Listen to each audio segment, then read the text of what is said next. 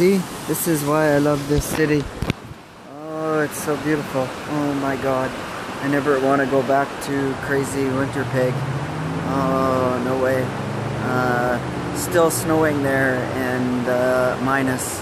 I talked to somebody today, so I think this is much better. So, yeah. Do you agree? Oh my god, so beautiful.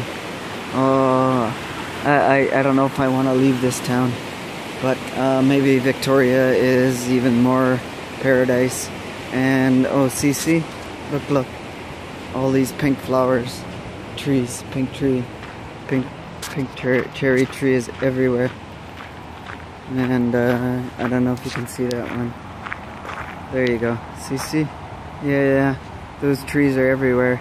That's a little one, very little, but most of them are much bigger. So I got my little propane stove out and the water's boiling beautiful. Oh yeah. Oh, so lovely. So we'll shut it off. I guess I could have let it go longer. And yeah. Coffee is coming. Oh yeah. Camp stove coffee. Oh, yummy. Lucky me. You know what? I should have added more water. Oh my god. It's gonna be strong. That's okay. Mix it up.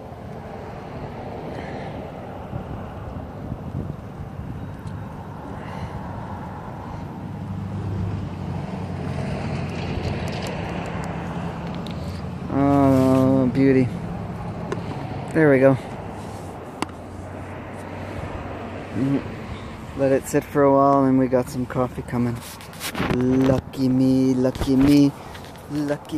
I'm happy. Coffee done. Yeah. Look at that. Coffee is ready. We'll add it. Oh, and I got a chicken with a bread and cucumber. Oh, pita bun. Oh my god. So delicious. Happy camper. Oh my god. Life is good. And a beautiful setting along the creek.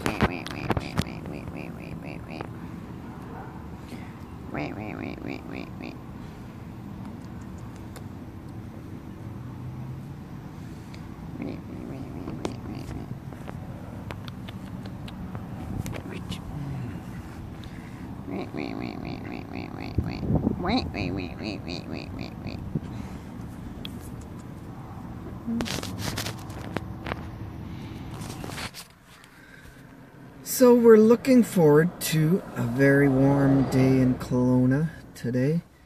The plan is to spend 2 nights, 3 days here, give or take. Last night, what I did was I went to a salsa event, salsa dance, and I didn't do hardly any videotaping so far, only a very little, so I gotta get my act together there. What I did tape was a singer, Patricia Dalglash. I'm not sure how to 100% pronounce her last name, but very, very good singer. And I noticed for tonight, she is advertised to sing with a friend of mine in Kelowna, actually. Or a friend of mine's son, actually. I don't know him well, but I know her very well. So we're gonna go check that event out tonight, and I'm gonna post a quick snippet of her singing after I do this video. And the other thing is, I'm trying to get more room out of my little minivan for sleeping accommodations. I'm trying to rethink of the setup the way I got in the back right now. I'm turning the camera around. I'm pretty packed up there, but I think I can arrange things a little different. But that's one idea. The other one was I took both the armrests off, so it made a lot of room back in the rear seat. So believe it or not, I can actually sleep in that curled up in a ball. But this took a lot of room because it's stuck out there. So I took both sides off. I took that side off, and as you can see, I got my bike on the other side, and I took that armrest off on that side. So it does give a little bit more room, and at night I can put my drinks and coffee or whatever on that, or any other little things that I need I can store in that area now that that armrest is gone.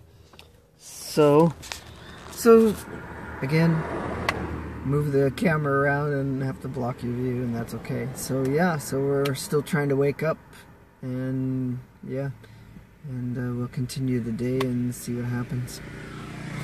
You were light and breezy, and I knew just what to do.